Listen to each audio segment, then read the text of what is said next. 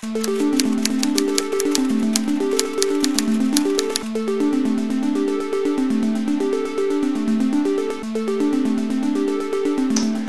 we're going to set up our film onto our job to set up the exposure process.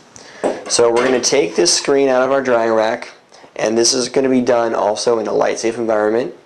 So one thing you have to keep in mind is that you always want to put your film on the outside of the flat side of the screen. Well, also one thing is that we have to reverse the film so it reads backwards. Right now, if we were going to print this, it would actually show up backwards on the shirt. So on the screen, we just simply have to reverse the film so it looks backward to us. However, on the shirt, it's going to come out the right way. You also want to work, if you're doing a multiple color job, if you're doing a single color job, it doesn't matter. But if you're doing a multiple color job, you want to make sure that all your films are the same size. So that way you can measure, when you're setting your job up, you can measure off your screen to make sure that your films go in approximately the exact same place on each screen. So you want to make sure that your screens are all the same dimensions and your films are all the same dimensions. Okay, another thing that you're going to need is you're going to need a T-square or some type of ruler to measure the process, so you make sure to get the measurements right on each screen for a multiple color job. For a single color job, you basically have a couple places to put single color jobs on a screen.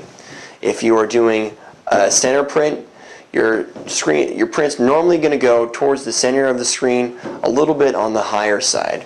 So this is going to be just a center chest print. This is a multiple color design, but it would work the same way for a single color design. A center chest print, we're going to put it, probably, let's see here.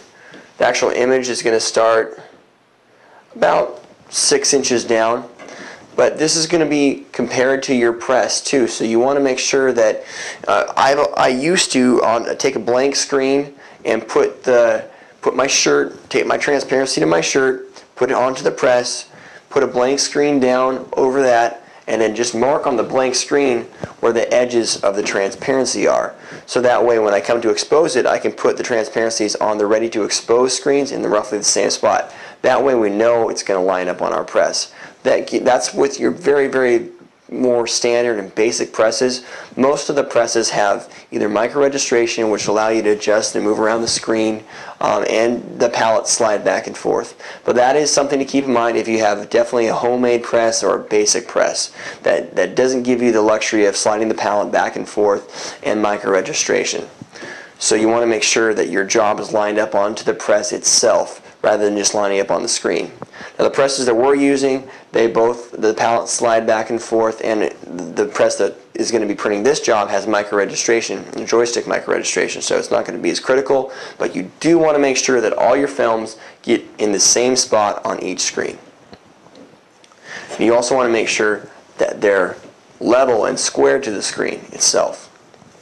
So the first thing we're going to do is this film is fairly easy to use because it is a larger film, so we don't have to measure. We can almost eye up on the screen itself and we can see, yeah, this film is pretty much centered.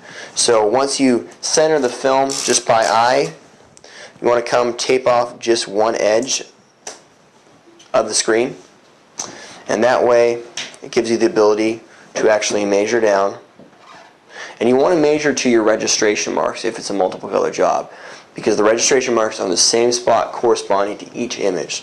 So you want to measure to your registration marks. This is going to give us, let's see, 4 to a little bit under 10 inches. That would be about 6 inches there on that side. We want to make sure it gets on the same spot on this side of the screen. So once we have it lined up, we're going to move it just up a hair tad so it lines up in the same spot. Once it's there, you want to hold it down with one finger. Come get some Scotch tape.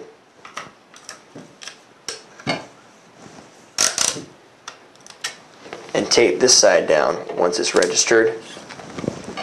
Then you also want to do the same thing to the sides of your screens.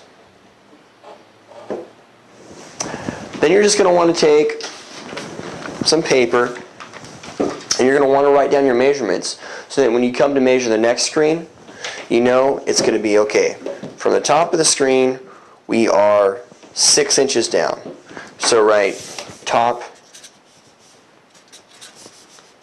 6 inches down.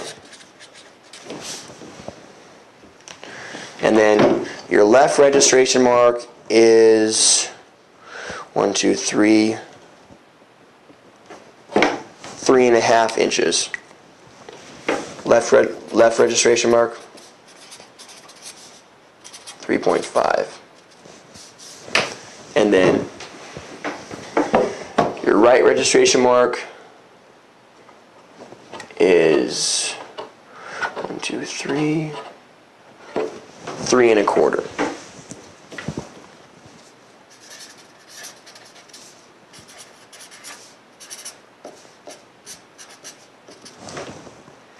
So that way we can set up each film and just measure off those registration marks, and they're going to be in the same spot on each film. Now if you're doing like a left chest print or a sleeve print, you're going to want to make sure that you measure off your screen accordingly. Like a left chest print is going to go on the left side of this screen, so when it comes and prints, imagine printing a left chest print, it's going to be on this side of the screen, so it prints on. And that's a good way to do it. Take the screen, put it on yourself as you'd be printing it. That would be a good way to do that. So once we got this job set up, we're going to go and expose it.